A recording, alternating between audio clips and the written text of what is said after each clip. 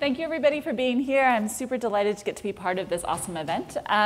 So I'm really interested in the question of how we can use reinforcement learning to help improve people's lives. And I think that right now we've seen sort of a historic period for reinforcement learning. And many of the places we've been seeing some incredible advances have been things like video games and robotics, which all have some really amazing success stories. But I think when we start to think about reinforcement learning that is designed to interact with people, a number of important challenges come up. And in particular, the fact is that reinforcement learning algorithms work by learning through experience. And that means that the experience that they acquire, if these are systems to interact with people, is going to be in some ways high stakes or valuable, in the sense that we need to think about how that data is gathered and how this might impact the individuals that are interacting with these reinforcement learning systems. And so in my work and in my lab's work, we try to think about the full technical stack of questions that arises when we think about using reinforcement learning systems to help improve people's lives. And some of this ends up looking sort of like what the normal reinforcement learning paradigm is, of where we have an agent, here represented by a computer, that's taking actions that here is going to interact with a person. A person is going to be our state of the world. And then we get back some reward and some states. And to some extent, this is sort of the standard reinforcement learning setting. Markov decision processes fit into this. And when I teach my reinforcement learning class, this is sort of the basic setup that we think about. But as I've sort of thought more about how these systems are going to be used when they interact with people, I think about something that looks much more like the following, where we think about there being this sort of standard classic reinforcement learning box, but then that there's a number of important additional questions and challenges that come up.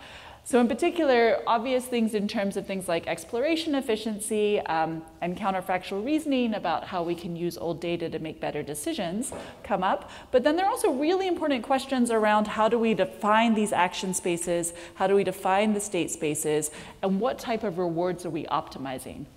So Csaba had a lovely talk earlier where he talked about this issue of where do these rewards come from and the complexities of specifying these rewards. In many of the cases that I think about things involving healthcare and educational systems. And in those settings, often humans are designing the rewards, but there are many possible reward choices. And in general, there's a huge amount of challenges here when we think about sort of this complex subjective function that an RL agent might be trying to help someone manage. There's challenges around misspecification and adversaries and robustness and multi-objectives, as well as the fact that humans are embedded in a much richer, complicated world, and whatever RL agent we have is only going to be part of what is influencing them. But today, because particularly the focus is thinking about aspects of the intersection between reinforcement learning and controls, I wanted to just talk about one particular effort that we've been doing recently of thinking about risk-sensitive reinforcement learning. And so I'm just going to focus on that. I'm going to focus on one algorithm today and sort of step through some of our recent progress on that. So what is risk-sensitive reinforcement learning and why might it be important? So risk-sensitive reinforcement learning is going to have us think about the fact that we don't generally care just about the expected returns. Why don't we care just about expected returns? Well, I live in California. We've been experiencing a large number of wildfires. But whether you care about wildfires or you care about stock market portfolio optimization, most individuals are only going to experience a single trajectory in their life. And so for individuals, risk sensitivity is very important. We know that people are loss averse, and we know that they are not generally thinking about expected outcomes, but they're thinking about risk sensitive outcomes. And so from the perspective of creating these systems, whether it's for stock markets or insurance or healthcare, we would like to be thinking about algorithms that could consider risk sensitive outcomes. But equally important is that even if you are an organization or an institution that gets to experience many returns or many outcomes, a lot of these institutions, including the government, care about things like equity and fairness. And so if we care about equity and fairness, then we care about the full distribution of returns that is going to be experienced by all the population involved. And we generally don't care just about expected outcomes. So, for example, in the education space that I think a lot about, you could just want to optimize for the average test score of a student, but that could be achievable by having half the population get 100% and half the population failing if 50% is the maximal possible average. So that would generally be considered to be not an acceptable solution in our society because we care about thinking about what's the distribution of outcomes that any individual might encounter. So when we think about risk-sensitive reinforcement learning, there's a couple different main paradigms that we've seen in the past. One is sort of still the reinforcement learning setting, but it avoids exploration. So I put up here a classic example of machine repair, which is one of sort of these quintessential examples where you might want to do risk sensitivity. You could think about operating some expensive equipment that can break down over time. So at each time point here, this is a series of states. You can either continue to operate the machinery or you can replace it. And there's going to be some stochastic failure rate. And you want to think about designing a policy that is going to optimize for a risk-sensitive distribution instead of the expected outcome or expected cost. So this is a very classic example where we care about risk sensitivity and controls and decision making.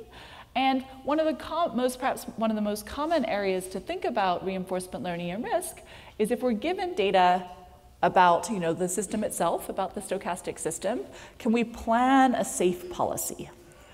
So here I'm going to think about safe policies as being risk-sensitive policies, policies that are going to optimize for some sort of subset of the distribution of returns. And in this case, these algorithms are not acting online. They're not trying to deal with the exploration-exploitation challenge, but they are trying to compute a safe policy. And there's a huge body of literature on this type of challenge going back decades, and also a number of nice works more from the reinforcement learning community. So that's the first type of places where I think we've seen extensive understanding of how to do risk-sensitive decision-making, given the fact that we only get to observe information about the world through experience. So a second case where we're seeing a lot of excitement, and I think there's some really beautiful work, is where we're doing safely learning a safe policy. So there's a large number of people in the reinforcement learning community that are thinking about this, including Shai Minor and other people in this room. I think Shai is going to talk a little bit about some of this work probably tomorrow.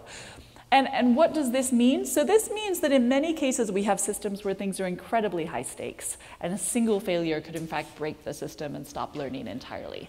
So in the case of drones, this being sort of one of the quintessential examples, if you do very risky exploration, you can break your drone. And so then all learning stops and you can't proceed. And so in these incredibly high stakes environments, we need to think really carefully, not about just learning a good risk-sensitive policy, but about doing so in a way that is self-safe, because we can't tolerate failure during the learning process. And so there's been a number of different really interesting approaches to this, including using sort of Bayesian networks and Gaussian processes. But I think that this has sort of ignores another type of risk-sensitive reinforcement learning, which I think is also important, which is quickly learning a safe policy. So in some cases, we're not in the scenario where it's incredibly high stakes and a single decision that's bad could actually halt the system, but we do care about learning a safe policy. So you could think about something like nudges to help people improve their exercise or improve their wellness. So in these types of scenarios, you would like to be data efficient. You would like to quickly learn these policies. You get to explore online.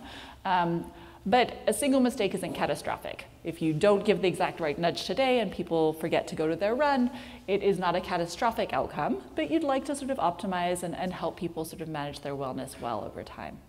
So I think that there's a huge body of applications that fall in this third camp where you may not require safe exploration, but you do want to learn a safe policy. And in these cases, I think we haven't really thought very much about how do we do this quickly.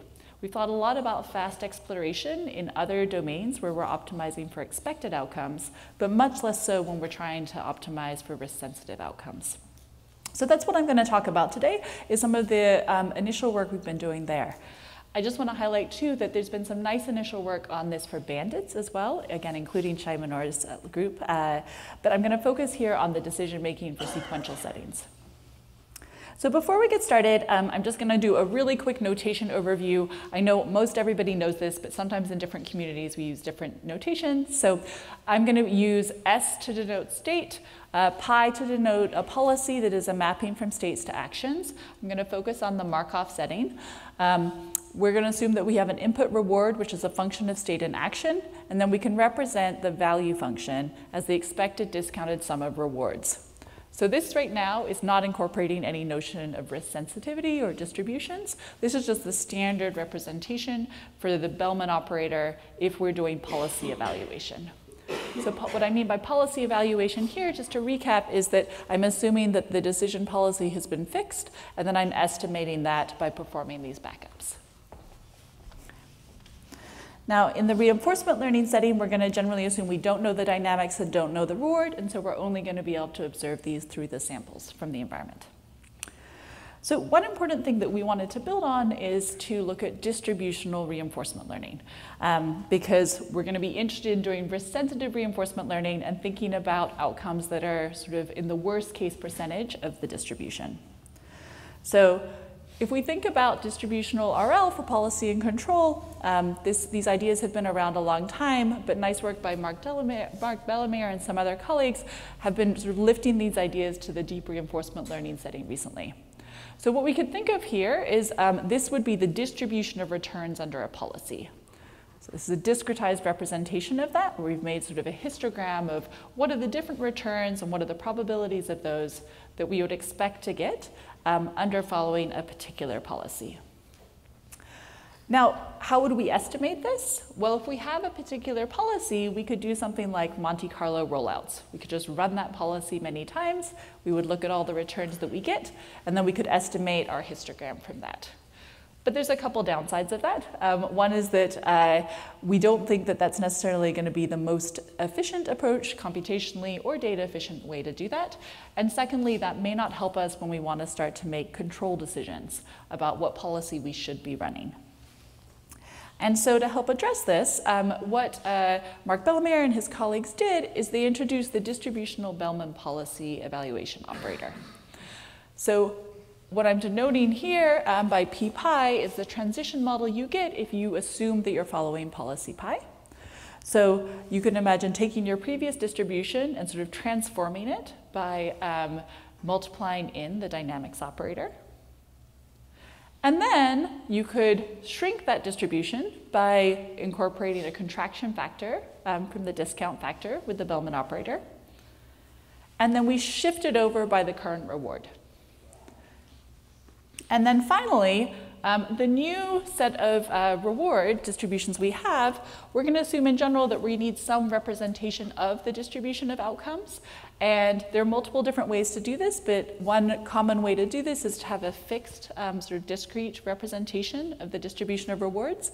And so then after we do this shifting operator, we're going to have to project it down. So this is their prior work. This is the distributional Bellman policy evaluation operator, and I think it's a really nice graphical depiction of what this is doing. We're now, instead of maintaining a scalar for each state about what is the expected discounted sum of future rewards, we're maintaining essentially a histogram over all the possible returns we could get and their probabilities from a single state. And then when we do a Bellman backup, then we have to do this shifting, adding in the reward, and then projecting back down. And I know we'll have time for questions at the end, but feel free to interrupt me during this if any of this is unclear. Okay. So this is the distributional Bellman-Blessey policy evaluation operator, but this doesn't yet tell us how we could maybe do this for control. So when I say control in this case, what I mean is that we would really like to be taking some sort of max operator in this case, something with respect to these distributions, so that we could actually figure out what is the optimal way to act when we care about some statistic of the distribution of returns. So unfortunately, it turns out that there's some reason to think that this might be quite challenging, particularly if we care about theoretical results. So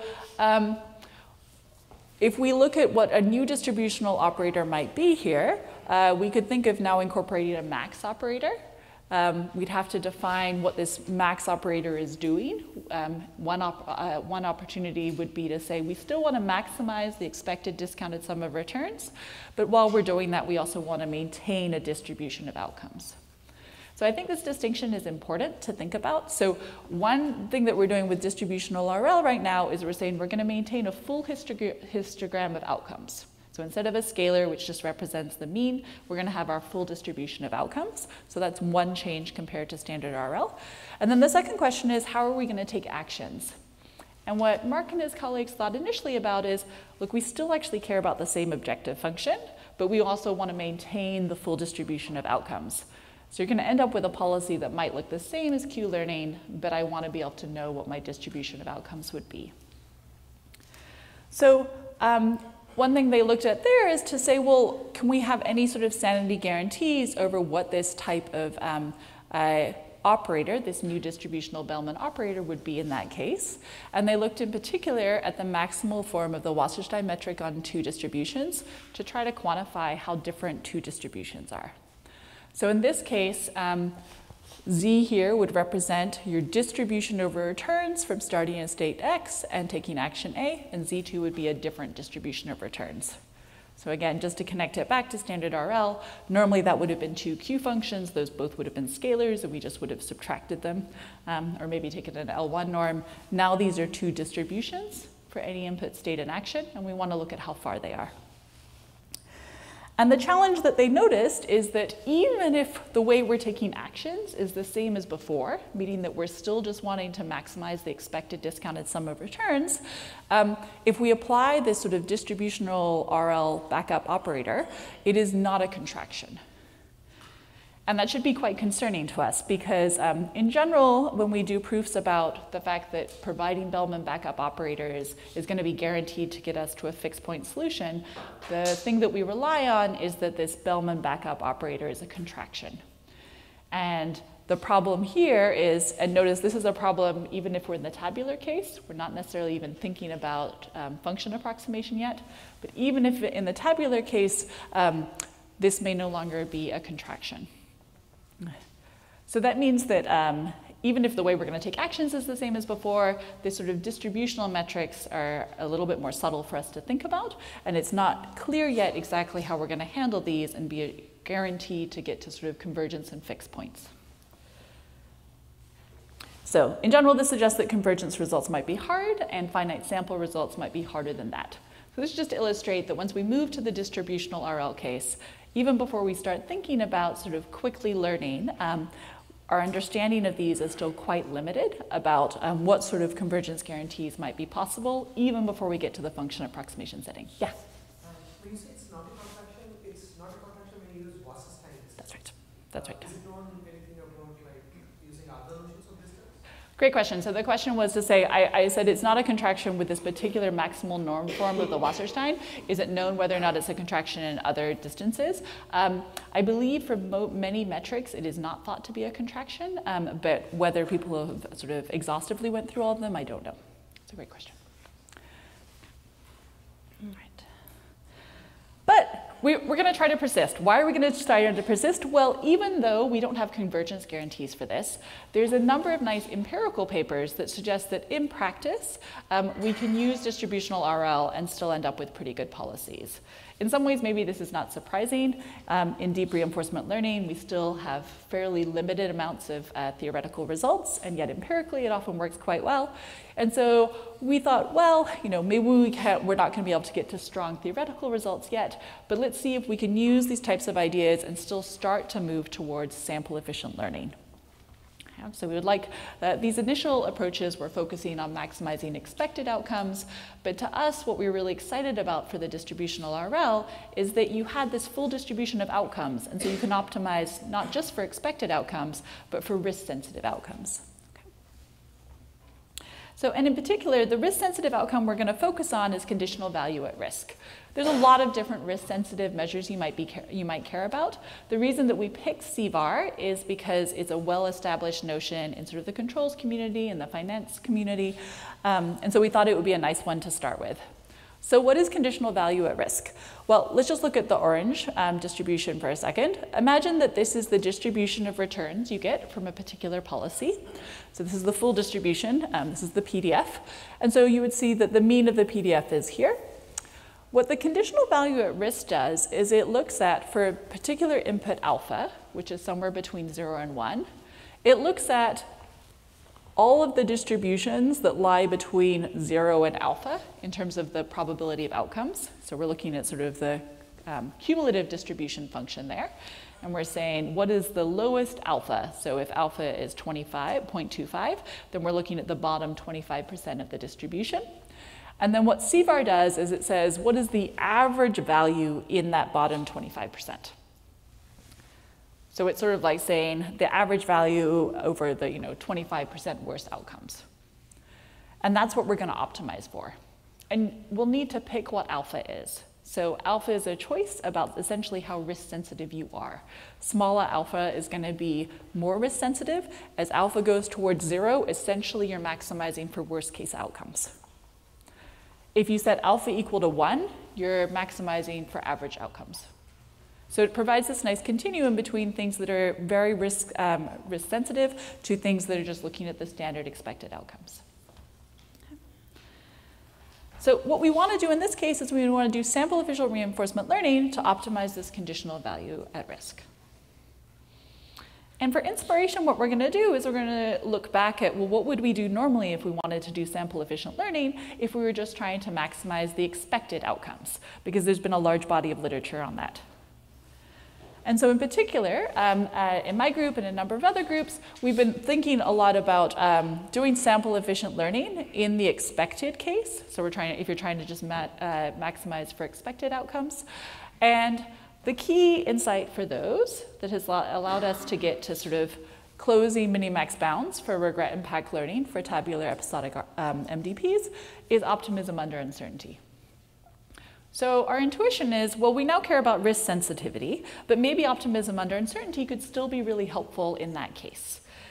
And so it's going to turn out that what we're going to be able to do is we're going to be optimistic to be conservative.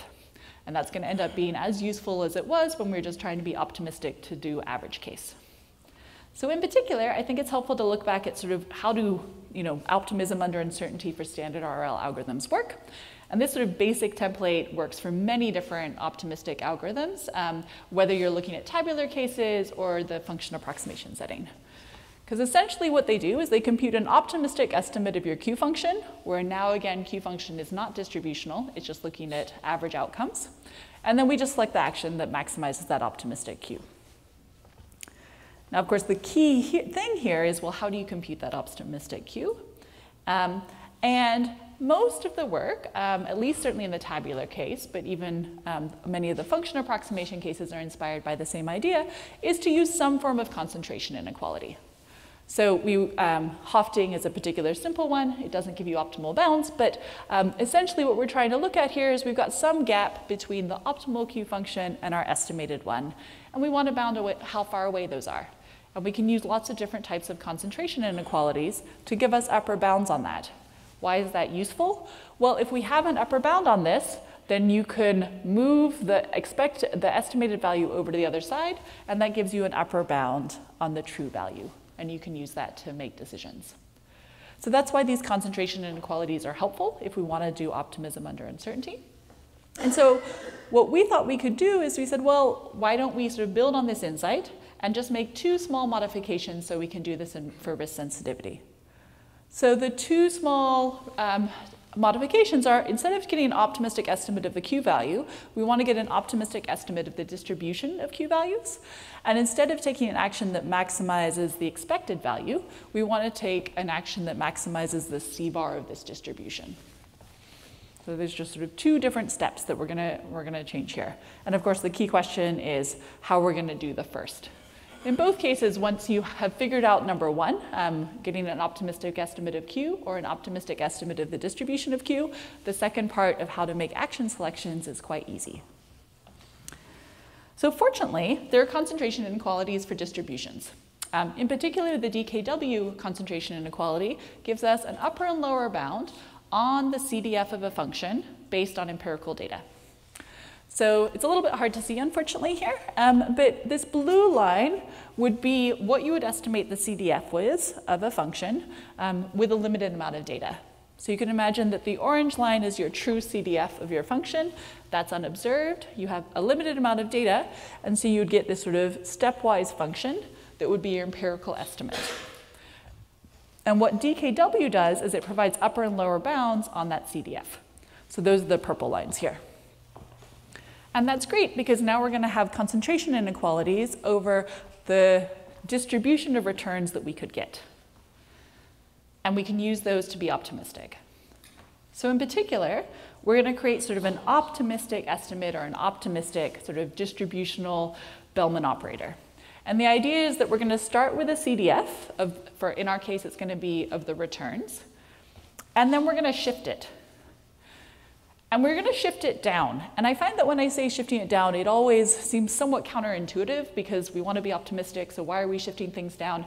So I always have to remind myself personally that this is really moving all of that mass that we're losing at the bottom over to the most optimistic case.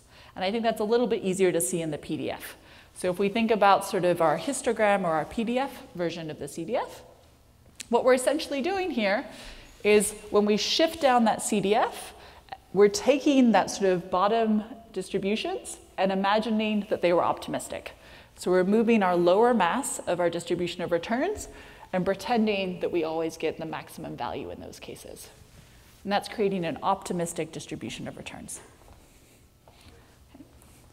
So that's really nice. So that allows us to get this optimism, so that it provides a principled way for us to transform a distribution of returns into an optimistic distribution of returns. Now the next question you might ask is, okay, great, but how much should I move over? That seems like the critical part. If I move over a lot, then I'm going to be optimistic, but I might be wildly too optimistic, and so then I'm going to get way too much exploration. So very nicely, it turns out that the amount that you should shift looks almost identical to what you would get for the normal sort of optimism operators. So for those of you that are familiar with optimistic RL, you'll be used to sort of seeing bonuses that look like 1 over the square root of the number of samples. Now, I'll say shortly how we're going to deal with this when we have an infinite set of states, but for right now, we can just think about the tabular case. So this shift is going to look almost identical to what we had before. We're going to have something that's sort of looking at this range of Vmin and Vmax. We're going to have a constant out front. I'll tell you in a second some ways we could specify that constant.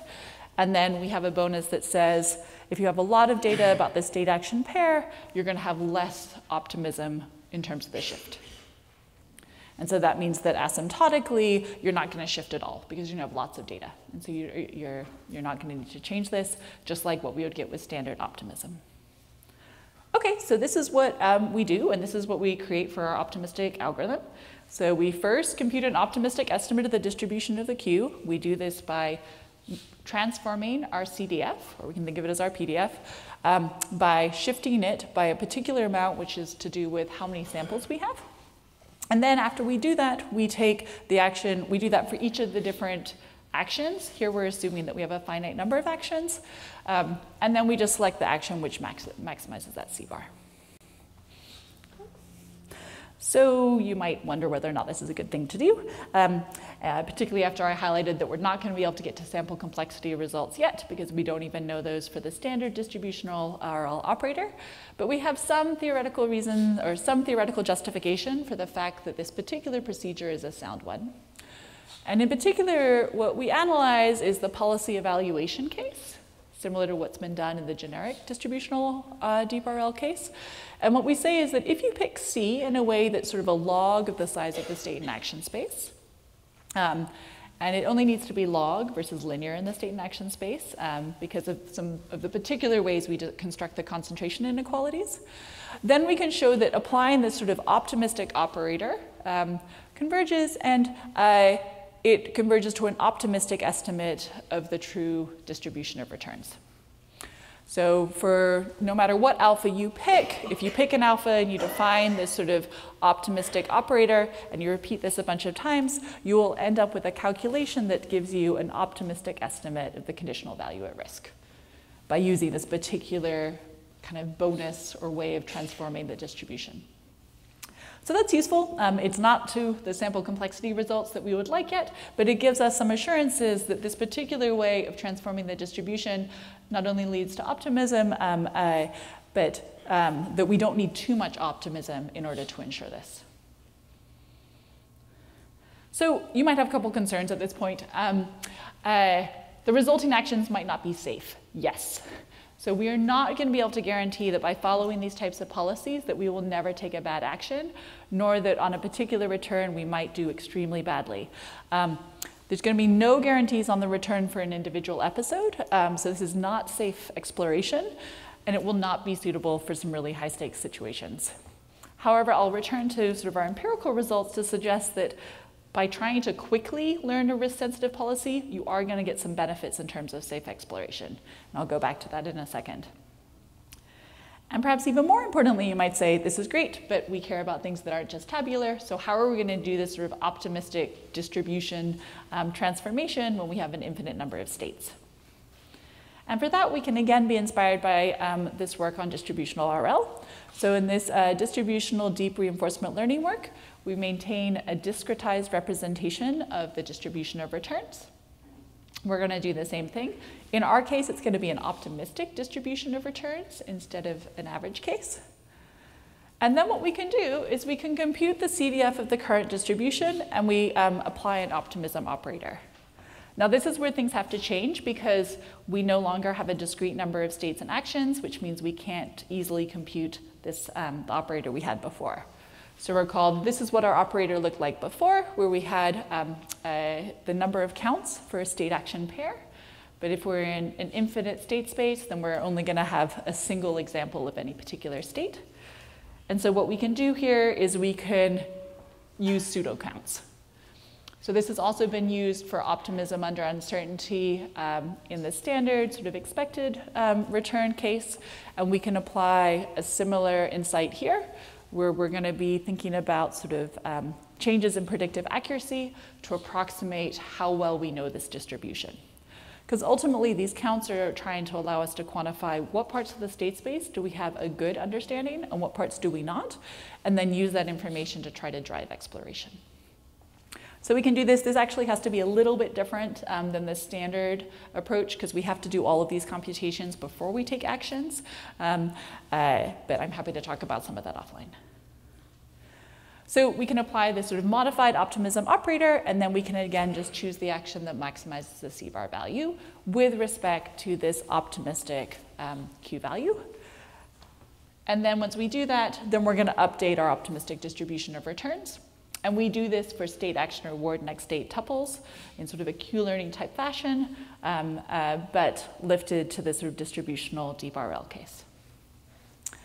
So this is the basic approach, and this allows us to be able to scale up to large domains. And now I want to talk about how this actually works.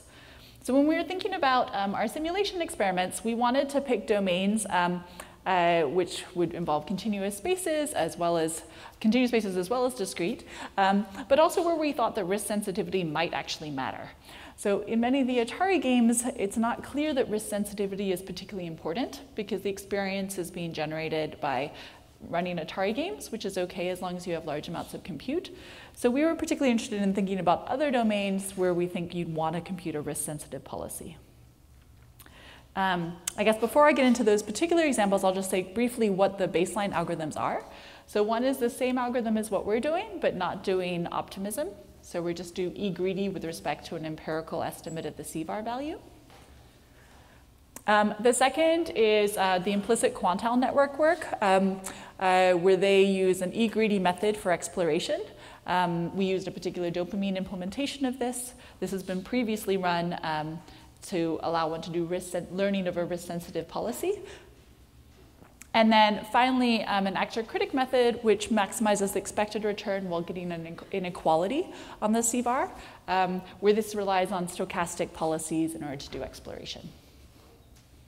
So what are the particular domains we looked at? The first was machine repair. So this is this classic example where, and in our case, we're assuming you only learn about it by trying actions out. So we're going to think about cases where we're in the episodic scenario, so we get to act for one episode and then we reset, similar to the assumption that Csaba talked about earlier. I think that's realistic in many cases I think about in terms of healthcare or customers or students. You sort of have a series of individual trajectories. The second one is a simulator for structured treatment for HIV. The idea is that you have a 6-dimensional state that captures some of the important parameters of the patient. And then the actions are just whether you start or stop treatment. There are multiple reasons why you might not always want to have treatment on. There are side effects. It could have other potentially destabling aspects on the dynamics. So there are reasons in many cases why you might not always want to have treatment. And then the reward is a function of essentially how the patient's immune system is working. And then another example, which is a fairly new one, we've used it briefly in some of our previous work, but I haven't seen it used extensively, and I think it's a really nice example, is diabetes blood glucose control simulator.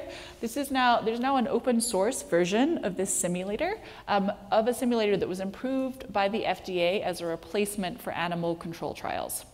So that's really cool because that means there's a simulator that's high fidelity enough that the FDA had said if you can do well on this simulator, you don't have to do animal control trials when designing different treatments.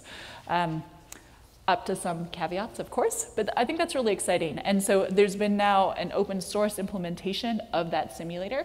I don't know exactly if that would reach the same levels of standards as the FDA had for the original one, but I think that these are interesting, motivating examples. So in this case, the simulator state is the blood glucose of the patient plus carb intake to look at sort of input from food. And then the action is different levels of injections for bolus insulin. So in this case, we looked at 6 different discrete levels. And then we used a reward function that had been defined before in 2014. BG here is blood glucose. And so you can think of sort of penalizing depending on if you're too far off from particular target range values of blood glucose. So I think this is a really nice example. It's open and available, implemented not by our group but others, but I think it's a great example. So how well do we do? This is the machine repair example. Let me first just motivate that in this case, we do actually need to do something aside from maximizing expected rewards, because in some cases it might turn out that the best expected reward policy is the same as CVAR, and then you don't really need to do any of what we're talking about.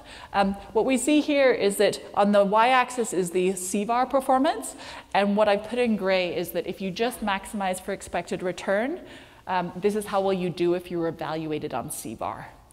And so this just illustrates that you would do worse if you were just trying to maximize as expected returns. So you can't just maximize for expected returns and hope to do well and be risk sensitive. What black shows here is the optimal CVAR policy for this domain. So it's substantially higher on this metric. And then we're comparing multiple algorithms. Our algorithm is in green, the AC CVAR is down here, and then E-greedy is in blue. I want to be clear here that it's not entirely a fair comparison to look at this pink in the sense that this algorithm was not trying to do fast exploration. It wasn't designed for that, but it's one of the few algorithms that's trying to explicitly sort of learn these CVAR style guarantees. So I think the important comparison here is to look between the green and the blue, which are basically just comparing the same type of algorithm except for one has optimism and one doesn't. And you can see here that we much more quickly converge to the risk-sensitive policy compared to doing more simple exploration. Yeah? So if your algorithm is sensitive to the selection of the constancy, because in theory you just specify the order of that constancy, right? Great question. The question was to say, how sensitive is our algorithms to the definition of the constant C? In our theoretical analysis, we give a particular way to choose it. What we do for the empirical experiments is we optimize over the epsilon and we optimize over C. So there's a hyperparameter for each of the two algorithms and we optimize over both of them. So this is not a practical approach, right? It's not a what? Great question. So the question is, this is not a theoretical approach in the sense that you can't actually optimize this online. Yes, I completely agree. I'll talk a little bit about some places where I think we can do that for one of the other domains in a second. That, unfortunately, is an issue for all existing RL algorithms. Normally, if you use the constant that's defined from provable optimism, it's way too overly optimistic. And so it's important for empirical performance to tune. But I think there are places we can get at that, so I'll talk about that in a second. Here's a second domain. This is the HIV treatment. This is where we've also done the comparison to IQN. Again, in these cases that you can see, we can learn a policy much quicker than just doing sort of simpler exploration. Again, as you would hope, but it's nice to see that empirically this is true even when we optimize over the epsilon greedy schedules. And this is true also for the blood glucose simulator. But I think the nice thing about the blood glucose simulator is that also it has different patients with different dynamics. So it has 10 different adults, and I think a number of children too, which have different types of dynamics in the simulator. And so what we could do in this case is try to address the question that was just brought up, which is you don't really want to be doing tuning of the C parameter, because the whole point is that you want to be risk sensitive in a new domain. So what we did in this case is we took data from one of the adult patients, and we did hyperparameter optimization on that for epsilon and for our C parameter. And then we fixed those hyperparameters and we ran our algorithm with those chosen parameters on other domains. So in fact, this is not the adult that we did the hyperparameter tuning on. We did it on another one. And then we ran using those hyperparameters that were optimized from that held out patient for each algorithm and fixed those hyperparameters for all of these. And so this was quite encouraging, because this suggests that even if you've sort of chosen what that C should be, or epsilon, then across a number of different other adults, we could see a significant gain of learning quickly. So in this case, we're not doing any hyperparameter tuning on these additional individuals. And you can see, as you might expect, that it varies. You know, on adult 4, we get sort of a modest improvement. On adult 3 and adult 5, we get a sizable improvement in how quickly we can learn. But I think that that suggests that in general, we seem to be pretty robust if you have some previous data to optimize with, you could set these parameters in a way that would allow one to do substantially faster learning across a number of future individuals.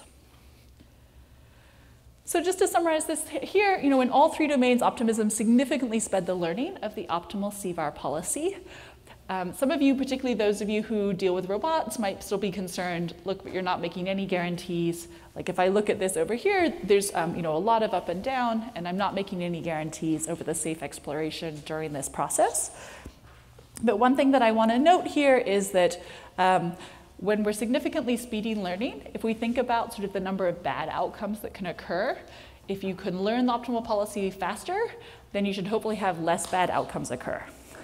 And we can see that here empirically as well. So because we are learning faster, and because of the way we're learning, so we're trying to be optimistic about this sort of CVAR worst case, right? And we're taking policies that we think are going to be good under those sort of worst case scenarios, or CVAR worst case.